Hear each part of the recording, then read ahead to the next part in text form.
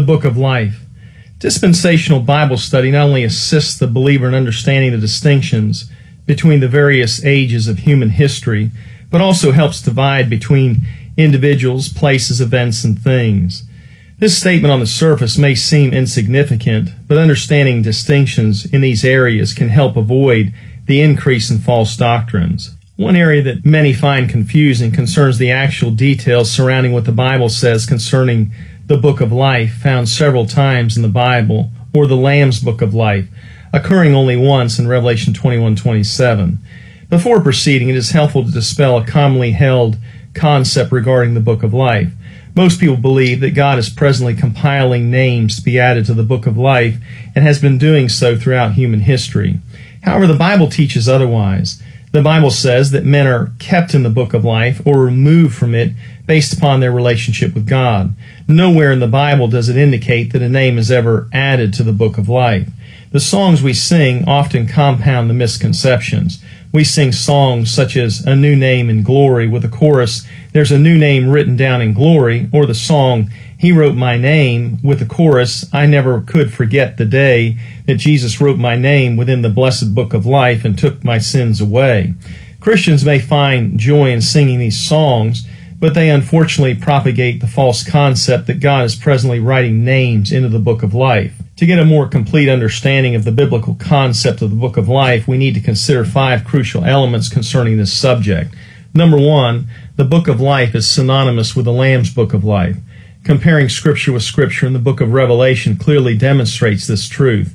Revelation chapter 21 refers to the Lamb's Book of Life, while chapter 13 makes reference to the Book of Life of the Lamb. Revelation 21:27. Revelation 21:27. And there shall in no wise enter into it anything that defileth, neither whatsoever worketh abomination, or maketh a lie, but they which are written in the Lamb's Book of Life. Revelation 13:8. And all that dwell upon the earth shall worship him whose names are not written in the Book of Life of the Lamb, slain from the foundation of the world. Number 2, the Book of Life alone is the book that determines one's eternal destination. According to Revelation 21:27, the determination whether a person enters the holy city, New Jerusalem, Revelation 21:1, is determined by a simple fact. Does their name appear in the Lamb's Book of Life? Revelation 21:27, and there shall in no wise enter into it anything that defileth, neither whatsoever worketh abomination or maketh a lie, but they which are written in the Lamb's Book of Life. Earlier in the chapter we read the stipulation for one's name to appear in the Book of Life. Only those who overcome are found in the Book of Life, Revelation 21:7. He that overcometh shall inherit all things, and I will be his God, and he shall be my son. Those who proclaim that someone can earn his salvation point to overcoming as though one overcomes through his own power or effort. Yet according to Revelation 12:11, the overcoming only takes place by the blood of the Lamb and by the word of their testimony.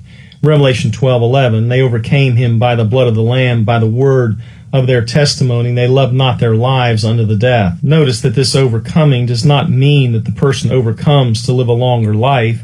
In fact, just the opposite is true. They love not their lives unto the death. Unfortunately, many people living at that time will reject God's forgiveness and end up standing condemned before the great white throne judgment. This judgment involves the opening of the books, plural, followed by the opening of another singular book. The opening of these initial books is not to be confused with the Book of Life or the Lamb's Book of Life. Interestingly, Daniel prophesied concerning the opening of the book at the great white throne judgment, and his prophecy shows that these books do not determine one's eternal destination. Daniel 7:9. I beheld till the thrones were cast down, and the Ancient of Days did sit, whose garment was white as snow, and the hair of his head like the pure wool. His throne was like a fiery flame, and his wheels as burning fire. A fiery stream issued and came forth from before him. Thousands ministered unto him, and 10,000 times 10,000 stood before him. The judgment was set, and the books were open. Additionally, Revelation chapter 20 clearly distinguishes between the books plural and the singular book. Revelation 20 verse 11. And I saw a great white throne, and him that sat on it, from whose face the earth and the heaven fled away, and there was found no place for them. And I saw the dead, small and great, stand before God, and the books were open. Revelation 20:12. Another book was opened, which is the Book of Life. The books will be used to judge the dead according to their works, yet it is the book of life alone that determines one's eternal destiny. While the book of life is mentioned here, not until later in the chapter is its purpose expressed. The dead are not judged out of the book of life because it seems only to contain names. However, the books contain the commandments, the laws, the ordinances that will judge the individual's works. Revelation 20:12, and the dead were judged out of those things which were written in the books according to their works. And the sea gave up the dead which were in it, and death and hell delivered up the dead which were in them, and they were judged every man according to their works. And death and hell were cast in the lake of fire. This is the second death. According to this passage, the books determine the magnitude of one's judgment. It is important to note that Revelation 20, verse 15, serves the key concerning whether a person will be cast in the lake of fire. Those whose names are not found written in the book of life are the only ones condemned. Revelation 20, verse 15, and whosoever was not found written in the book of life was cast in the lake of fire. The sole reason for the eternal damnation of an individual is a person's name being absent from the book of life. However, the individual's works, when aligned against the judgments found in the books, determine the severity of his eternal judgment. The purpose of opening the books is not to determine who merits salvation. Instead, the purpose of these books is to determine whether he is to receive more or less stripes. Luke 12, verses 45 through 48. Number 3, initially the book of life contains the names of all the living. Additionally, there's no reason to believe that the book of the living differs from the book of life. This book indicates that all living persons would be found in it, whether righteous or unrighteous. Everyone is in the book of life until he or she dies, having rejected God, with the exception mentioned later during Daniel's 70th week, where a name can be removed prior to death. Isaiah 4, verse 3, and it shall come to pass that he that is left in Zion, he that remaineth in Jerusalem, shall be called holy, even everyone that is written among the living in Jerusalem. Psalm 69:28, let them be blotted out of the book of the living, and not be written with the righteous. Number 4, the Bible never gives any indication that names are written in the book of life. However, it does show that names can and are blotted out. According to Revelation 17:8, names were written in the book of life from the foundation of the world. Those who trust Christ are assured that their names remain in the book. In fact, Jesus told his disciples to rejoice in the fact that their names were written in heaven. Additionally, the book of Hebrews also references the great blessing of having names written in heaven. Luke 10:20, notwithstanding, in this rejoice not that the spirits are subject unto you, but rather rejoice because your names are written in heaven. Hebrews 12:23, to the general assembly in the church of the firstborn which are written in heaven, and to God the judge of all, and to the spirits of just men made perfect. These two instances of names written in heaven seem likely to refer to names being written in the book of life. The Lord tells his disciples to rejoice in this fact, indicating that there are instances when a person's name will not be found written in that book. Psalm 69 explains the process by which a man's name ceases to remain among the righteous. Psalm 69:28, let them be blotted out of the book of the living, and not be written with the righteous. David prayed for his enemies to be blotted out of the book of the living. Yet there's another interesting point to be considered. Once these names were blotted out, the only names that remained were the righteous, presumably because of their relationship to the Lord. Comparing David's writings to passages in Deuteronomy reveals that names are blotted out from under heaven. This, however, could deal more with posterity and lineage rather than the book of life. Deuteronomy 29:20, and the Lord will not spare him, but then the anger of the Lord and his jealousy shall smoke against that man, and all the curses that are written in this book shall lie upon him, and the Lord shall blot out his name from under heaven. Repeatedly, the Bible mentions being blotted out, but never once does the Bible mention names being written in the book of life inside of time, i.e. not in eternity past. The book of Revelation further identifies how a man avoids having his name blotted out of the book of life. Revelation 3:5. He that overcometh, the same shall be clothed in white raiment, and I will not blot out his name out of the book of life, but I will confess his name before my Father and before his angels. The Bible declares how this overcoming is accomplished in the church age, by believing that Jesus is the Son of God, 1 John 5:5, and by reserving it for those who are born of God, 1 John 5:4.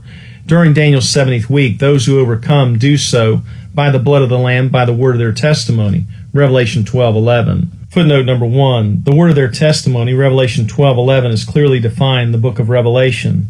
Those who died during Daniel's 70th week died because of the testimony which they held, Revelation 6:9, which is the testimony of Jesus Christ, Revelation 12:17, Revelation 1:2, and 9. This applies to all believers, Jew and Gentile alike, during this 7-year period. Interestingly, just before John mentions heaven opening with the armies readied for their return to earth, the angel tells John that he is a fellow servant with John's brethren who have the testimony of Jesus, Revelation 19:10. This parallels what Paul wrote to the Corinthian believers, that the testimony of Christ was confirmed in them, 1 Corinthians 1:6. In the context of this passage, Michael the archangel has cast Satan to the earth, Revelation 12:7-9. Satan immediately begins pursuing the woman, Israel, Revelation 12:6 and 13-17. How will Israel overcome during this most dreadful period?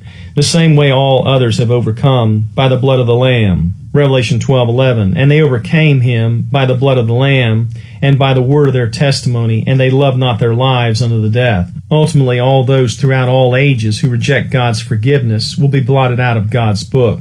The story of Moses' life offers further insights. Exodus chapter 32 covers the descent of Moses from the mount with the original 10 commandments written on tables of stone. While Moses was on the mountain, Aaron fashioned the molten calf for the people to worship in place of God. This resulted in God expressing his desire to destroy the people and start over with a new nation headed by Moses. Moses pleaded for the people and asked that his name be blotted out of God's book, the book of life. Exodus 32:32. Yet now, if thou wilt forgive their sin, and if not, blot me, I pray thee, out of the book which thou hast written. And the Lord said unto Moses, Whosoever hath sinned against me, him will I blot out of my book. God rejected Moses' plea and offered some interesting insights for understanding the book of life. There are other examples that offer further illumination. Paul's words, when he wished to be accursed for his Jewish brethren, were very similar to the pleas of Moses. Paul wanted his brethren saved and was willing to be blotted out for them. Romans 9:3, For I could wish that myself were accursed from Christ for my brethren, my kinsmen according to the flesh. Of course, neither Moses nor Paul could will to have their names removed from God's book, no matter the extent of their love for their brethren. Number 5, those whose names are sealed in the book of life are preserved and protected. Names are blotted out at death when that person no longer has any hope of trusting God. However, Daniel's 70th week presents a unique set of circumstances and a different scenario surrounding the book of life. In fact, this time has caused great concern because of the presence of the mark of the beast and the worship that he receives. During this future age, the world worships the beast, at least a certain defined segment of the world's population. Revelation 13:8. And all that dwell upon the earth shall worship him, that is the beast, whose names are not written in the book of life of the Lamb slain from the foundation of the world. The beast worshippers are clearly identified. These devil worshippers are those whose names are not in the Lamb's book of life. Something is obviously different about this time. Up until this point in history, man always has an opportunity until death to trust in the Lord for salvation. Things drastically changed during Daniel's 70th week, but in one respect they do not. Everyone's name is in the book of life until a point at which God's forgiveness is rejected. We need to consider why these people are no longer written in the book of life of the Lamb. Some would claim that they worship the beast because their names are not in the book of life. That's putting the proverbial cart before the horse. The correct understanding would be that their worship of the beast exhibits a total repudiation of God's saving grace while they are still alive. Only this unpardonable sin can cause names to be blotted out of the book of life. As in Exodus 32:32, the sin comes first, followed by the blotting out. The underlying element is a lack of faith. Conversely, the Lord promised a preserving power to those who know and trust in Him in Daniel's 70th week. As part of the kingdom gospel, the Lord told His followers not to take thought for their basic provisions, things which having the mark of the beast would provide, Matthew 6:25 and also verse 31. Additionally, they were not to fear how they would respond when called before the councils, Luke 12:8-12. The worshippers of the beast chose to receive the mark of the beast. These people experienced the wrath of God while upon earth and for all eternity with no hope of redemption. No hope means that their names are no longer written in the book. Revelation 14:9. And the third angel followed them, saying with a loud voice, If any man worship the beast and his image, and receive his mark in his forehead or in his hand, the same shall drink of the wine of the wrath of God, which is poured out without mixture into the cup of his indignation.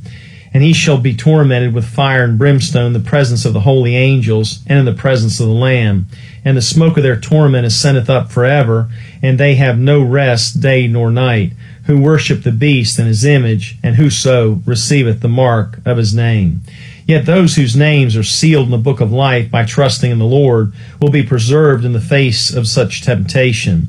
Speaking of that time, a time of trouble, aka Jacob's trouble, Jeremiah 30 verse 7, Daniel promised sure deliverance of God's people, and specifically the deliverance of those written in the book. Daniel 12:1. And at that time shall Michael stand up, the great prince, which standeth for the children of thy people, and there shall be a time of trouble, such as never was since there was a nation, even to that same time. And at that time thy people shall be delivered, every one that shall be found written in the book. The Bible clearly distinguishes between those who receive deliverance versus those who live under God's condemnation during the time of Jacob's trouble. Only those written in the Lamb's book are delivered, physically spared. Those who have rejected God's forgiveness, His mercy, and His grace have done so by choosing to worship the beast and take his mark. This has caused their names to be forever removed from the book of life. Revelation 17:8, The beast that thou sawest was and is not, and shall ascend out of the bottomless pit, and go into perdition. And they that dwell on the earth shall wonder, whose names were not written in the book of life from the foundation of the world, when they beheld the beast that was and is not and yet is. Those who trust in the Lord keep their names in the book of life. In fact, their names will have been written in the book of life from the foundation of the world. These will be the ones supernaturally delivered. Others who have rejected God's truth and His forgiveness worship and serve the beast. Thus their names have been removed from the book of life. Lastly, we must consider one last problem passage. The context of God's truth sheds light on what many consider a difficult concept found in the last chapter of the book of Revelation. Many people, even those living in the church age, have allowed this text to make them think that salvation can be earned and lost. Revelation 22:18, For I testify unto every man that heareth the words of the prophecy of this book. If any man shall add unto these words, God shall add unto him the plagues that are written in this book. And if any man shall take away from the words of the book of this prophecy, God shall take away his part out of the book of life, and out of the holy city, and from the things which are written in the book. Never allow a more obscure teaching to override the plain teaching or cause you to dismiss the truths of Scripture. Some people have assumed that this passage teaches that a saved man can hear the words of the prophecy of Revelation and add or take away from the words, thus resulting in a loss of salvation. Yet this is not what the Bible says. This passage, nor any other passage in the Bible, ever suggests that a saved person can lose his salvation. Rather, it teaches that those who add or take away from the words of the prophecy shall have their part taken out of the book of life and out of the holy city. During Daniel's 70th week specifically, the saints are guided, protected, preserved, and are to take no thought for the things which they speak when brought before councils. The only consistent teaching would refer to the blotting out of those who refuse God's forgiveness and His salvation. While one might point to the fact that the man would be said to have part in the book of life and in the holy city, it must be remembered that all names start out in this book, and that hell was not created for man, and any man going there is missing out on his part of the holy city, Matthew 25:41. Remember, the words of the Lord are eternal truths. During man's entire existence upon the earth, he can do nothing without God. John 15:5, I am the vine, ye are the branches. He that abideth in me, and I in him, the same bringeth forth much fruit. For without me ye can do nothing. This is the end of chapter 40.